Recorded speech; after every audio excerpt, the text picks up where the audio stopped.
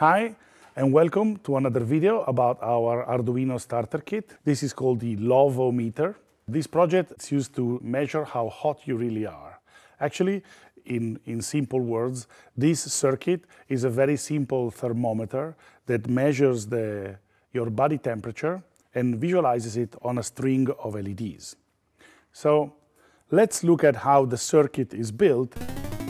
There are 5 LEDs on this circuit that are used as an output.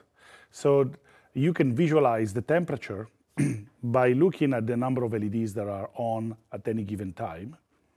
And so this is an extension to the previous project we looked at when we used 3 LEDs, and now we learn how to use more LEDs, so we go up to 5. But the more important part about this circuit is actually the sensing. In this particular circuit, we use a temperature sensor called TMP36. And the interesting feature about this sensor is that it's a very precise temperature sensor that generates a voltage which is proportional to the temperature that it measures. In particular, this sensor generates 10 millivolts of voltage for every degree centigrade plus 0.5 volts. So for example, if the temperature in this room is 20 degrees, then 20 multiplied by 10 millivolts is 0.2 volts plus 0.5 volts, which is the basic voltage that's always produced at 0 degree by the sensor. So when the temperature in this room is 20 degrees, the sensor will produce 0.7 volts. Now we hit an interesting problem. In this particular case, we were using a pin that was able to measure if the signal was on or off. Was it basically able to measure if there was or there wasn't any voltage applied to the input pin. In this particular case, the sensor is producing a voltage which changes depending on the temperature. So if we want to actually be able to measure the temperature, we need to be able to measure the voltage produced by the sensor. So the digital pin, it doesn't work here, because the digital pin basically says if the voltage is more or less 3 volts, then the input is high, and if the voltage is more or less 0, then the input is low. We need something that is going to be able to give us a number which is proportional to the voltage that it's measuring. Here we introduce the analog inputs on the Arduino board. You can see here that there are 6 inputs on our circuit called analog in, and each one of them is able to measure a voltage between 0 and 5 volts, and it will return a number between 0 and 1023 proportional to the voltage it's measuring. So when the voltage is 0, it's going to be the number returned by the analog inputs is going to be 0. And when the voltage is 5, the number is going to be 1023. And for example, for 2.5 volts, the number returned by the input is going to be roughly 512. So what we are doing here, we wired up the sensor in a way that we are providing power, the connection to ground, so we're powering the sensor, and then the sensor has a third leg that we connect to analog input 0. So whenever the temperature changes, the voltage changes, the Arduino uses a new instructions that we're going to see in the code later on called analog read that will give us a number that we can use to calculate the actual temperature. Let's try the circuit for a second. I'm going to grab the temperature sensor and see what happens. So you can see now that the LED are turning on one after the other when I touch the sensor. And if I release the sensor now, the temperature is going to slowly go back down, and you will see the LEDs start to turn off one after the other. So now that we see that the circuit is working, we should be looking at the code and understand how we have implemented this functionality. So let's have a look at the code for this example. So if we look at the code, you see some familiar elements like the setup function. So let's start at the beginning. We define a constant called sensor pin that maps the analog input 0, A0, in the code here, you can see A0. And This one allows us to be able to change the input pin if we want to, and it gives a meaningful name to that particular input, so we know that the temperature sensor is connected there, so the code becomes more readable.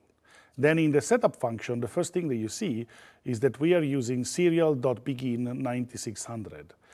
Basically, this is a new function that we have introduced in this example.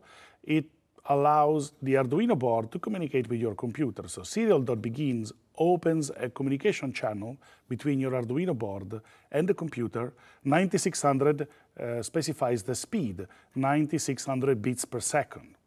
So this allows us, for example, to print numbers that we read from the analog inputs and send them to the computer, where we can use the serial monitor that I'll show you in a few seconds to visualize the data that comes from the Arduino. Then we find a for loop. The for loop is useful in order to execute a certain number of instructions for a very well-defined number of times. In this particular case, what we are doing, we need to turn 5 pins on the Arduino to become outputs, and we need to turn them off. So instead of writing the same 2 lines of code for 5 times, we use 4. If we look at the code, we see that 4 starts with x being equal to 2. Then every time that we execute pin mode and digital write, x increases by 1. X plus plus is the instruction that increases the value of x by 1. And we keep doing this until x is less than 5. So when we hit pin number 5, we stop doing this loop. So this is very useful if you have to apply the same operation to a number of pins. So let's delve now into the loop. Inside the loop, we are reading the sensor value using analog read. So we have sensor val equal analog read sensor pin. This will measure the voltage and return an integer number which is proportional to the voltage that's been read. Serial.print prints the number towards the computer, and serial.print ADC specifies that the number that we just sent to the computer is the raw value from the analog to digital converter. The analog to digital converter is the circuit inside the Arduino processor that turns voltage into numbers that we can use in our code. So the next operation turns the number read by the analog to digital converter into the actual voltage. So we specified that the numbers between 0 and 1023 represent the voltages between 0 and 5 volts.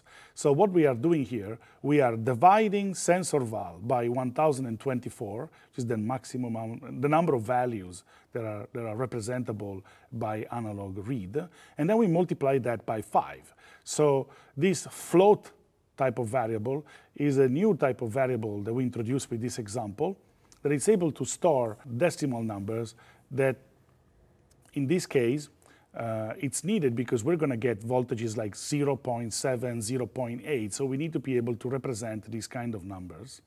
Then we follow that with serial.print voltage and serial.print volts. This, again, sends to the computer the voltage computed by the Arduino and the string volts to specify that the previous number was the amount of voltage.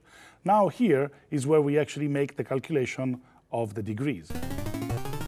The sensor, as we said, is producing 10 millivolts per degree centigrade and then adds 0.5 volts to all the values.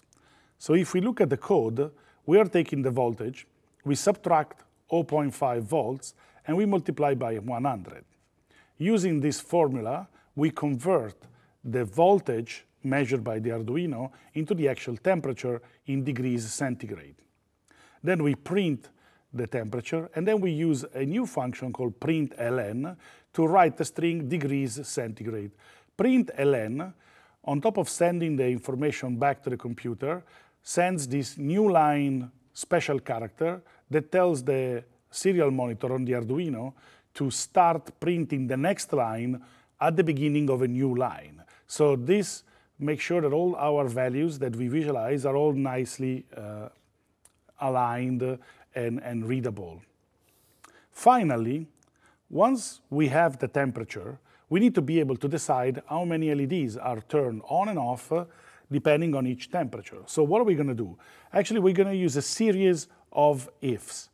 In the previous example, we used if-else to be able to decide to execute one part of the code or another part of the code depending on the result of a question, of a kind of a condition that we ask Arduino to verify. In this particular case, we have to verify multiple questions because we have 5 LEDs, therefore we have multiple combinations. So we use a different kind of if combination called else if. So we ask Arduino, is the temperature less than the baseline temperature? If that's true, Arduino is going to turn off all the LEDs. If the temperature is in the first band, we have an if that's measuring if a temperature is more than a certain value but still less than another value. If the temperature is within that band, one LED will be turned on. And then we have another else if that basically goes through every combination of value until we are able to turn on all of the LEDs. So in this particular code that we are displaying here, we are using if-else, else-if, to divide the temperature range that we want to measure into bands. And then we check to see in which band the temperature falls in. And we decide which LEDs to turn on and which LEDs to turn off. Then, through the last else-if, we basically reach the end of the program.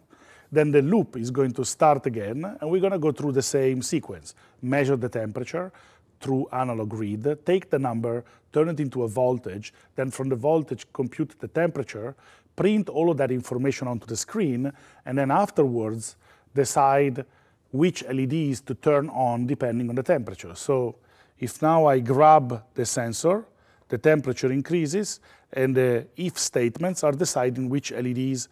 For example, at the moment, this LED is flickering because the temperature is across 2 bands. So it's still undecided which one should be turned on. If I release this, and maybe I blow a little on the circuit, you will see that this LED will start to flicker a little bit and then turn off.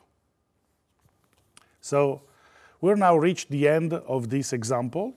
We have learned a little bit more. We've learned about controlling multiple LEDs.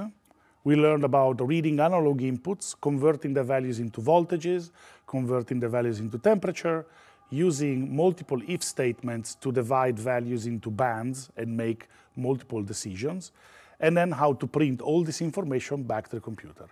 I hope that you will enjoy playing with this project, and I'll see you in the next video.